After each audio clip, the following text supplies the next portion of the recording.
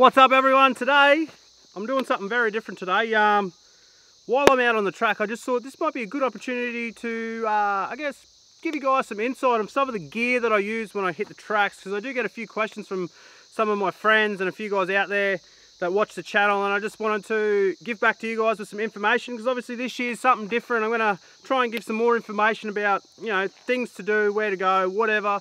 And mainly something else that I wanted to do is also I wanted to help you guys so that when you go out on your family outings, your holidays, your adventures, the things that you do with your family, your missus, your mates, give you a little bit of a guide on some gear that I use and recommend some gear for you guys so you can take better shots, better photos, better videos, all that sort of stuff. So that's what this episode is today. It's a what's in my bag 2023, but it's not really a bag because I'm always out there in the field doing it tough, so I need to make sure that my gear is always safe. So let's take a bit of a dive into some of the gear that I use. Let's get it.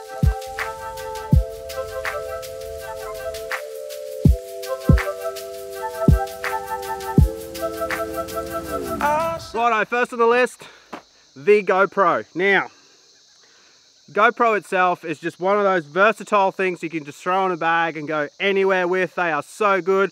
I pair it with the media mod. There's something that I would like to address is audio, guys.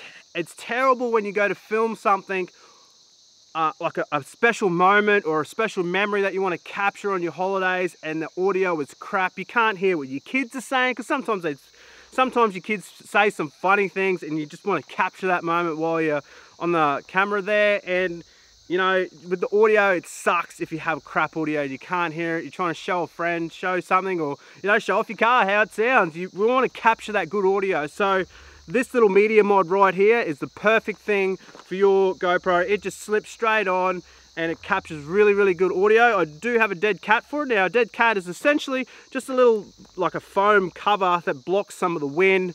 I constantly lose these things, so always take care of your dead cat.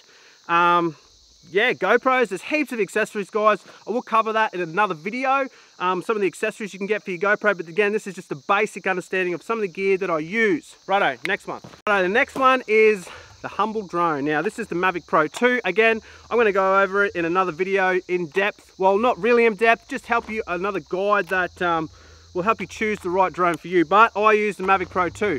Some of the reasons why I use the Mavic Pro 2, it shoots in RAW. So, well, I guess they call it D-Log. So essentially it captures a lot more information in the video. And then when you put it in your editing software, you can edit and color grade it so it looks absolutely stunning. Something like this.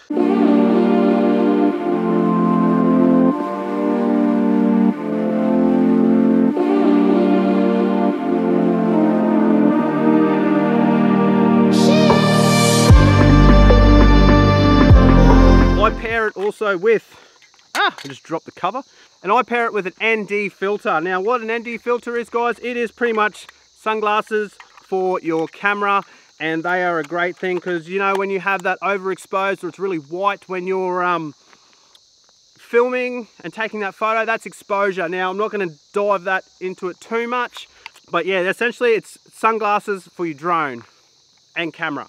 Right.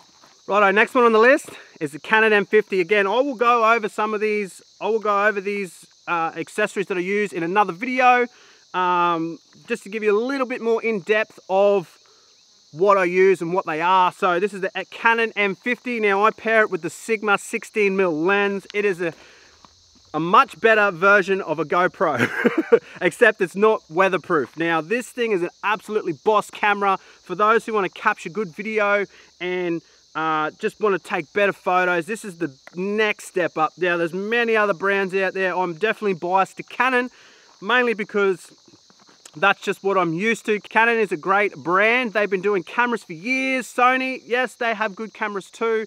I just use Canon. That's just my preference. It's kind of like a Ford and Holden thing, guys. So pick your poison. I love this Canon M50. I've been using it for the last 3 years. I still use it today. It's a great little vlog camera. It's so light, especially when you pair it with the Sigma 16mm camera. It's essentially just a wide lens. That's why I say it's kind of like a GoPro, but it's not as weatherproof or indestructible. But this thing takes great photos. Shoots great video, and it's definitely something to add into your arsenal. Righto, next thing that I'm going to talk about is, I touched on it before with the GoPro, is audio. Guys, I'm going to say it, yes, audio is a very important part of capturing your video, capturing that audio. So I recommend Rode. Rode mics are very, very good. This is one of the little video mics that they have. It's great. I've actually, on the camera that I'm using right now, I've only just really started using it. It is Canon EOS R. It is a great camera.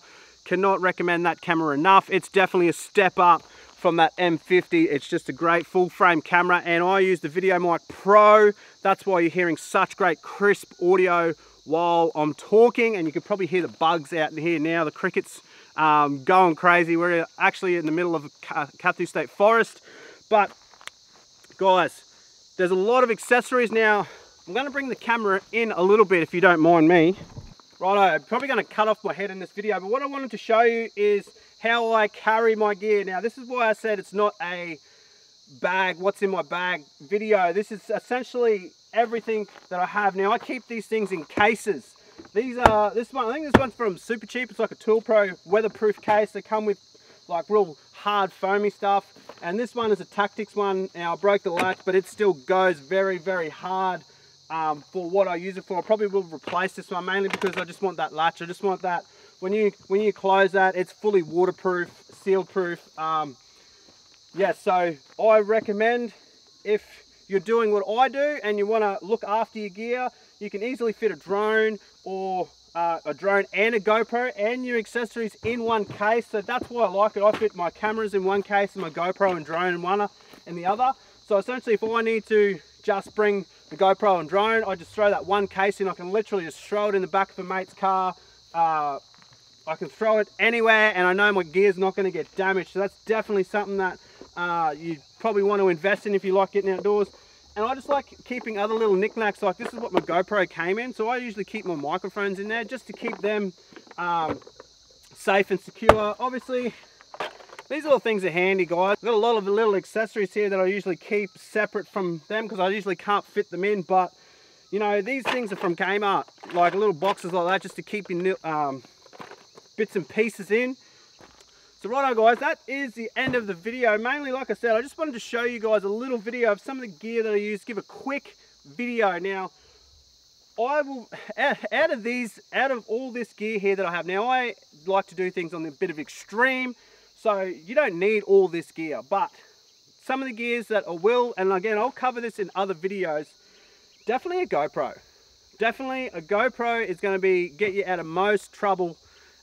Especially in the world of, you know, getting out there, being adventurous. It's just one of those cameras that you can be very versatile with. And a drone gives you that perfect perspective of up high, far away, show off the area where you're camping, all that sort of business. The M50 is definitely up there. Like all this gear that I use, like I said, you don't need it all, but in unison, they actually work really, really well together and capture great things. Now, like I said, I am shooting on the Canon EOS R, and that is a new camera that I am kind of using. I'm still figuring all the things out. It's a very, very high class camera. It shoots really clean, crisp videos. So again, guys, this is a lot of the little insight into the stuff I carry. A lot of my friends don't really want me to come because I usually got to carry a whole heap of camera gear. That's because I just want to create good content, good quality content. Yeah, again, if you like this video, please subscribe. I really need you guys to help me out this year.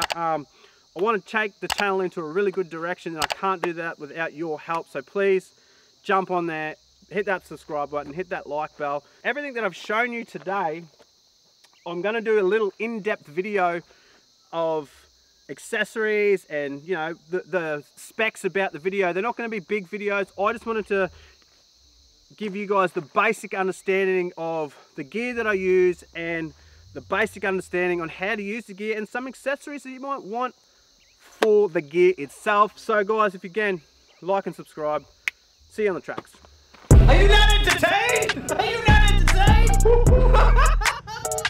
Back in that bag again. Whoa, whoa, yeah. Hey. Back in that, yeah.